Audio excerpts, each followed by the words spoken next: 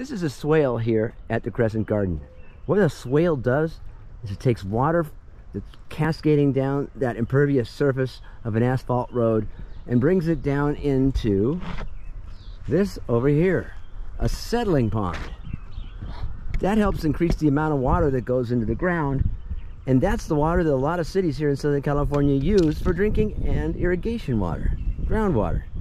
So the number one thing you have to do to conserve water is to put water back into the ground and not let it flow out to the sea.